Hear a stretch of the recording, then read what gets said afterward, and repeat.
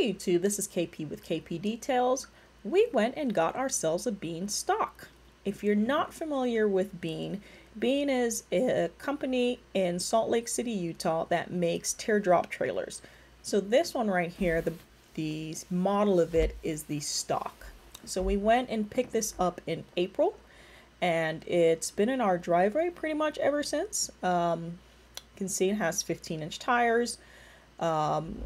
It's very light, only 1650 dry weight. The inside, very roomy. It's a queen size bed. It's 7 foot 4 inches wide and 14 feet and a quarter inches long. It does have a kitchen in the back.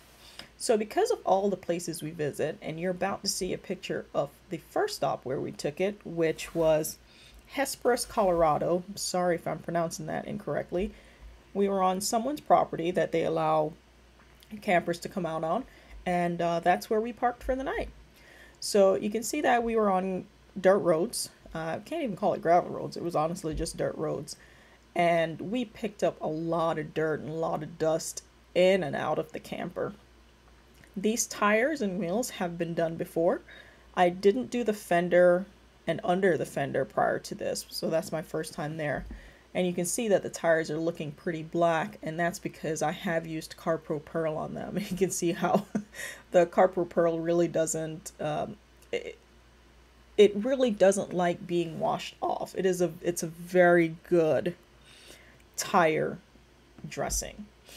So because of, there's a textured finish on the fender itself, I decided to use the wheel brushes and the wheel tools that I was using in order to get those clean, because it really helped to get into all of the little grooves and whatnot that we had on these textured areas.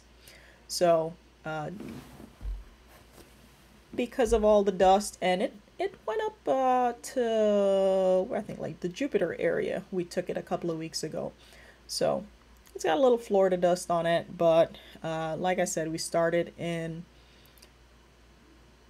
Utah, where it came from. Then we went to Colorado.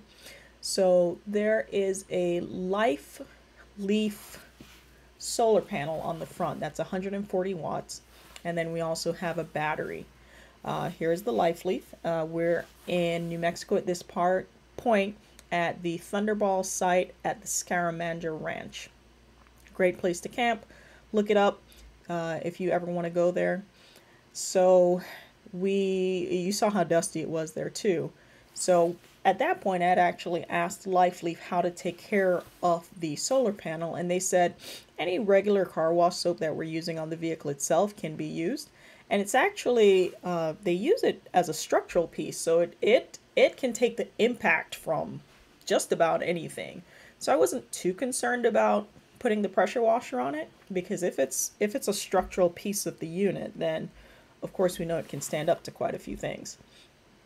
This is the top of the stock, the Bean as we call it actually, and we do have the Max Air fan on top. If you've ever looked into those things, they're pretty great. You can either exhaust air out or bring air in with the fan. But it did get a lot of bugs on it, so I used CarPro Bug Out. Didn't quite get all my bugs off, so I know I'm definitely going to have to do a little rewash on this. And because it was 7 1/4 inches wide, I'll have to use an A-frame ladder the next time that I do this. I'm taking off the wheel, the spare wheel. Very easy to come off. Definitely need 2 people to put it back on. So if you have one of these units, you might as well just put that spare in the back of the car while you're going down the road, because if you're alone, to put it back on is going to be a beast. So I'm currently all out of CarPro Reset, and I wanted to try a new soap, so I'm trying out Gyeon Bathe. I threw a little bit of CarPro MultiX in there, because as you can see from our third site, which is on the screen now, we were at Caprock Canyons in Texas. Gorgeous, gorgeous state park. If you haven't been there and you're in the area, definitely a place to check out. Or if you're traveling through northern Texas, it's a great place to be. So we are foaming, trying to get all of that dirt that we had red dirt on it. We had dirt from where we were in New Mexico, Colorado. Where else did we stop? The western part of Florida, Oklahoma. This thing went everywhere. Anyway, so here I am just trying to get all of this dirt off of it because it does sit under our carport, thankfully, so it hasn't really been baking since it got back. But it's a gel coat versus a clear coat like a car, so it's definitely a hardier finish to it. I did use everything that was in my foam cannon for this because I just kept re-wetting it because this is a big beast. It's definitely bigger than the standard SUVs, even the F350 that I washed. It's a sizable thing in comparison. So the Life Leaf, I believe it's called. Yeah, Light Leaf, I'm sorry, solar panel. Using just a regular wash mitt on it, using the Gyeon Bathe with a little APC inside of it, taking that off. And you can actually separate it so if you're at a site where you're not facing east or whatever, you can actually take that off and still be able to charge your batteries.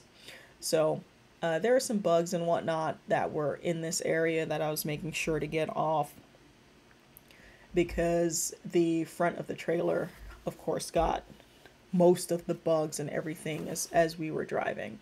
I did keep my distance a little bit with the pressure washer, but from what I understand, the Light Leaf solar panel it's a Canadian company. It's actually a structural piece on some of the trailers, and it's meant to take an impact because it is right there at the front. It's meant to take an impact, so it's definitely not something that you have to baby by any means, which is a really good thing.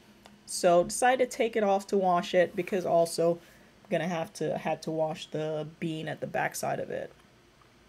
We are planning, or I am planning at some point, to get a ceramic coat on it.